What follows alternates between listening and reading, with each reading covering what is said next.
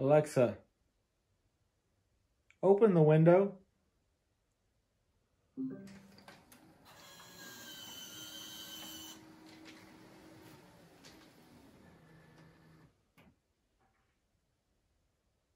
Alexa, close the window.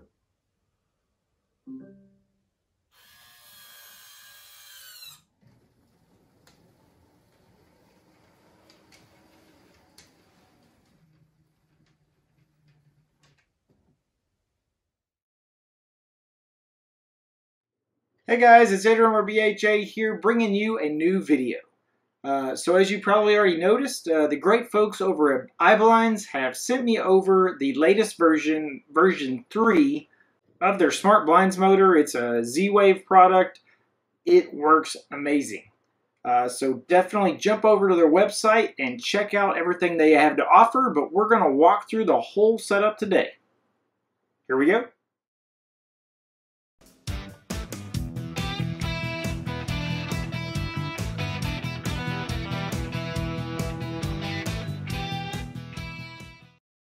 Alright, so as you can see, the version 3 Iblinds is available on their website for about 140 bucks. Now this will get you everything that you need to set this thing up. It comes with a rechargeable battery, which you only have to charge every 5 to 6 months. But if you spend an extra 20 bucks, you can pick up the solar panel, which will hang off the back of those blinds and automatically charge that battery for you. Pretty cool. Alright, so first things first, let's start by unboxing the device. Once we do that, then we're going to, of course, get the blinds motor installed in our window. After that, we'll get it configured in smartthings, because that's what I use for all of my Z-Wave products. Once that's done, then of course we'll also get it set up in Home Assistant. And lastly, I'll show you what that looks like in action. So let's get started.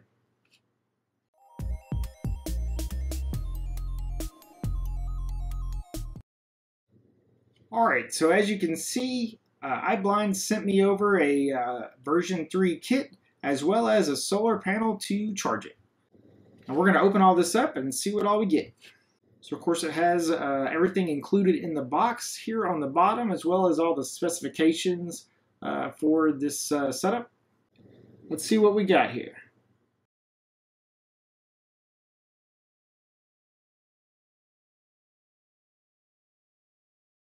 Alright, so of course there is the motor here that we'll use to replace our existing one. What else did we get? It's like a USB charger. That's how we'll charge the battery. As well as a USB stick, which actually this is a Z-Wave USB stick. This is pretty cool. We might actually be able to use this with our Home Assistant setup to manage all of our Z-Wave devices. May have to play around with that a little bit. Very nice. Looks like some zip ties to kind of keep everything nice and clean.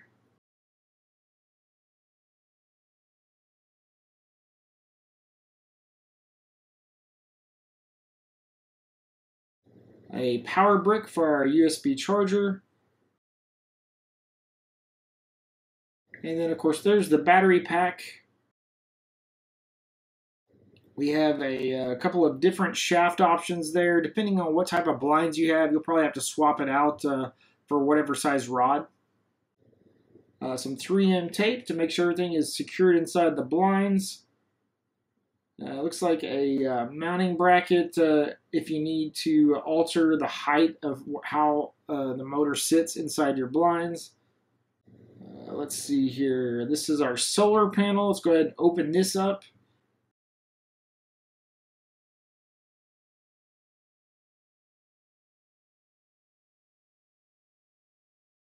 And again, it comes with a couple of clips that will basically allow it to just hang off the back of your blinds. And that's pretty much it, guys. I'm ready to get this thing set up and installed in my window.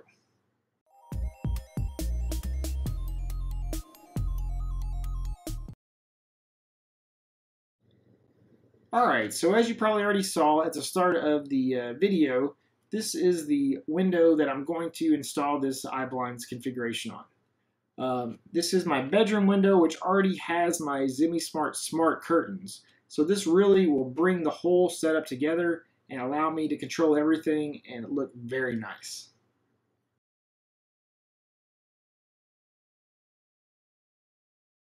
As far as prerequisites go, the main thing that you need to do is you need to make sure that you charge the battery. So I suggest doing it overnight.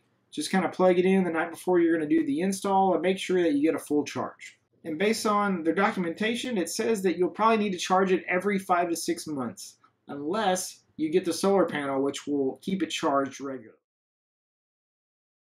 All right, so looking at the first few steps here, obviously the first one is to just remove the blinds from our window. And then we're going to go ahead and do the first part of the installation. So here are the blinds, and this is the part that we have to remove. This is the existing tilt motor, which basically allows you to tilt the blinds whatever direction you want. So we're going to have to remove that along with that little tilt rod and replace it with the Iblinds mechanism. And as you can see here, I've already got it set up. This basically will plug into that Iblinds motor.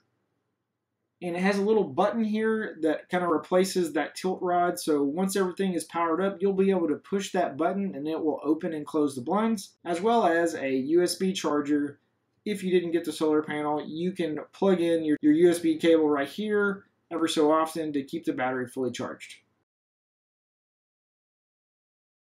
All right, as far as the next few steps go, you need to pick the right shaft that fits your type of blinds. And then, of course, basically get it inside the blinds, run the rod back all the way through it, and kind of tuck everything away into the blinds themselves. All right, so here I got my lovely wife helping me today. This is as much as she wanted to be in the video, so she made sure that this was as far as it got. Basically, we're going to unscrew this cover.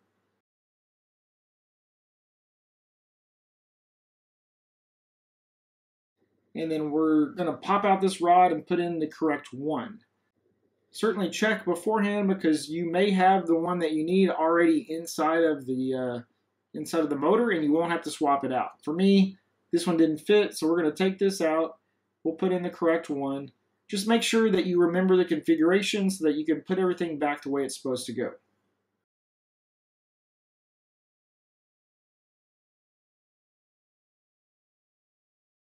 Everything looks good, fits back in there nicely. We'll put the cover back on and then just get everything screwed back in.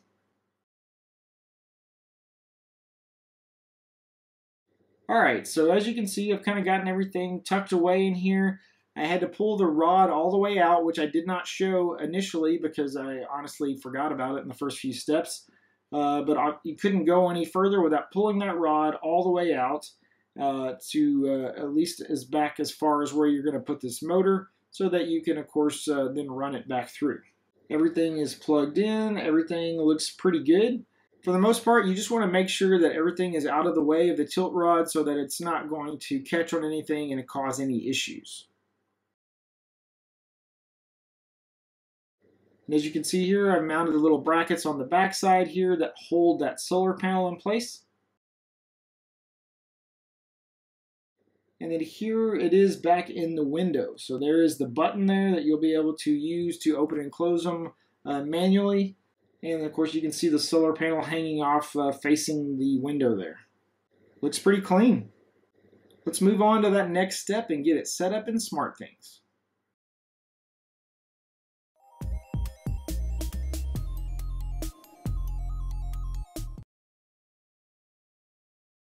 When they sent everything over, they also emailed me all of the documentation, which included the SmartThings device handler that I'll need for this setup, which is great. Now, I'm not going to go through the full setup of adding in a new device handler to SmartThings. I've done it several times before in previous videos, but basically you're going to log into your SmartThings IDE from a web browser, go into the device handlers, and then of course you will add a new device handler. And at that point, you can copy this code that they send you, paste it in there, publish it for your setup, and you're good to go.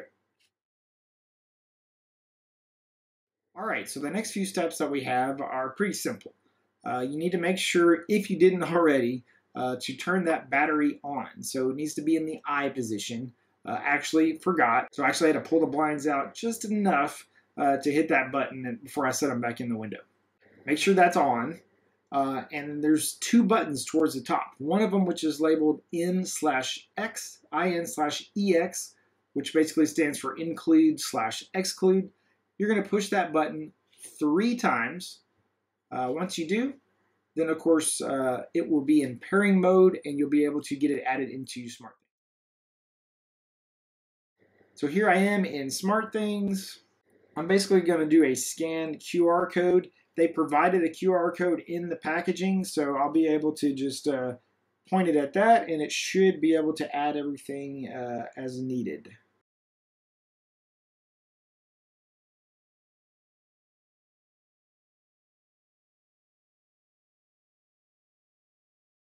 It's making me go through setup. We're going to put this in the bedroom, so we'll just pick a, let's see, we already have one defined, bedroom 1. We'll just go with that one.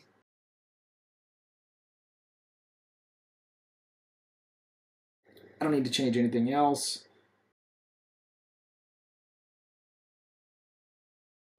All right, give it a second to find it. And there it is, Iblinds window treatment.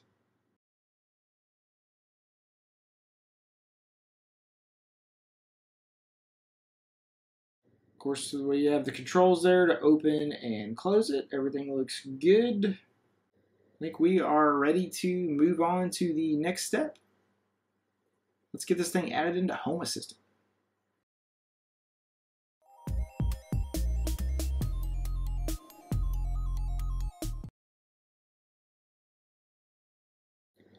All right, of course, with all SmartThings devices, it's super easy to get them added into Home Assistant, especially if you're using the SmartThings integration.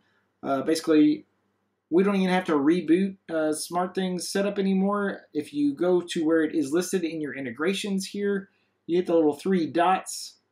You can choose reload right there, and it will reload the devices and set everything up for you.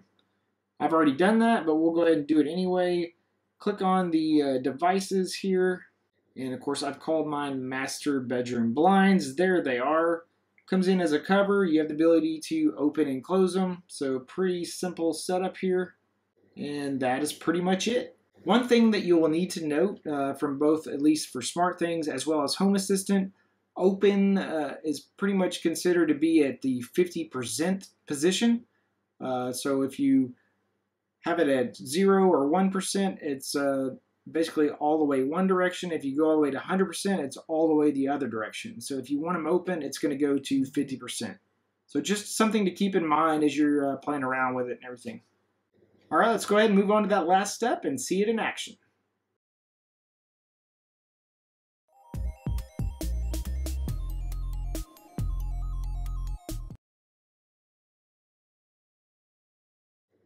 All right, so of course here we are on the top corner here. I've got my blinds. Down in the bottom is Home Assistant. We're just going to go ahead and hit the up arrow, which will open them. And as you can see, it's pretty instantaneous, so it happens pretty quickly. Not much of a delay there. We'll go ahead and hit the close.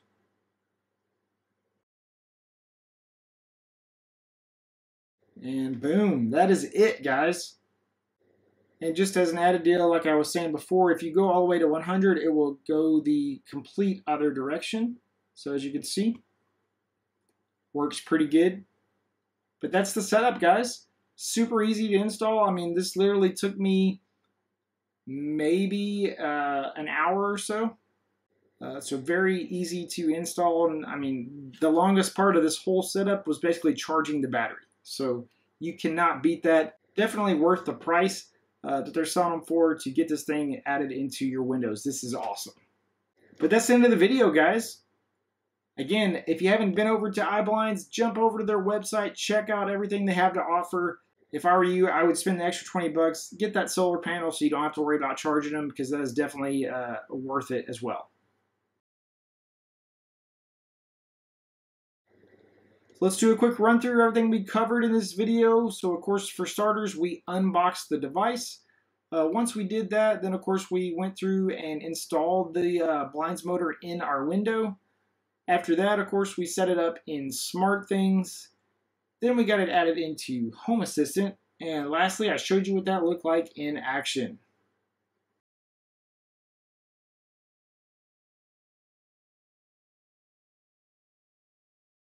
As always, I want to thank everybody for donating to my Buy Me a Coffee link. Every little bit helps. If you haven't had a chance, jump over to the Teespring merchandise page and check out all the Burns Home Automation merchandise. And as always, if you're still looking for VPN service, take a look at IPVanish. I have the link in the description below. Definitely worth checking out their VPN service that they have to offer there. If you liked the video, please subscribe to my channel. If you have any questions or comments, hit me up in the comments below. As always, if there are any videos out there that you would like to see that I don't already have out there, let me know in the comments as well, and I'll see if I can't get something put together for you guys. Otherwise, I'll see you guys around.